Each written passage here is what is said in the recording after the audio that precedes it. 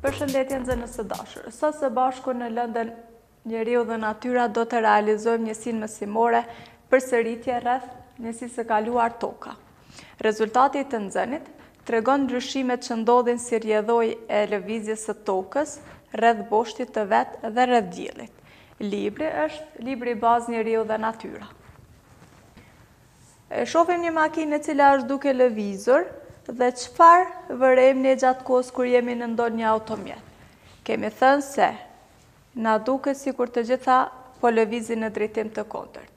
Por përse gjatë kohës kur jemi duke lëvizur me makinë, na duket sikur të gjitha gjërat po lëvizin në drejtim të kundërt. Si quhet kjo dukuri? Dukuria e tillë njihet si mashtrim optik.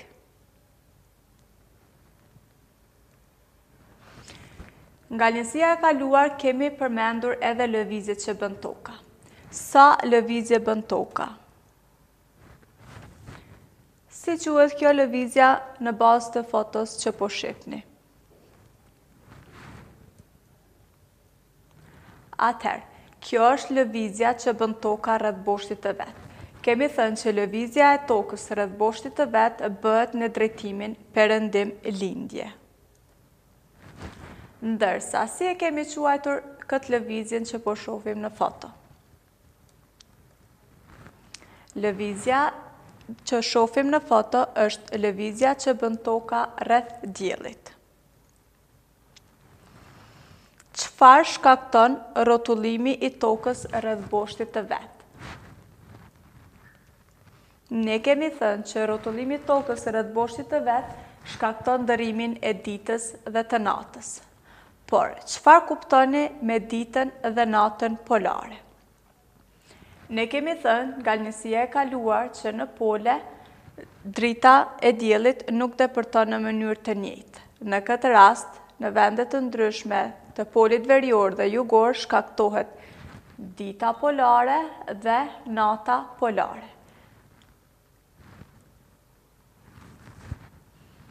Çfarë quajmë orbit? Bazuar në foton që shohim, kemi thënë që rrotullimi që bën Toka rreth diellit në formë të elipsës, ne atë rrugë e quajmë orbit. Në bazë të kësaj fotos, po vërejmë që Toka rrotullohet rreth diellit, por gjatë rrotullimit të Tokës rreth diellit, Toka nuk e ka përherë largësinë e njëjtë nga dielli. Kjo shkakton edhe ndërrimin e stinëve të vitit. Pra, çfarë ndodh me rastin e rrotullimit të Tokës rreth diellit? Shkaktohen ndërrimi i stinëve të vitit që janë pranvera, vera, vjeshta dhe dimri. Gjatë kësaj kohe, gjatë stinëve të vitit, ne ndodh kur dielli bie në mënyrë të njëjtë në rrezet e diellit bie në mënyrë të njëjtë në ekuatorin e Tokës. Atëherë, gjatësia e ditës dhe natës është në mënyrë të barabartë, ndërsa gjatë stinës së dimrit, dita është më e shkurtër dhe nata është më e gjatë.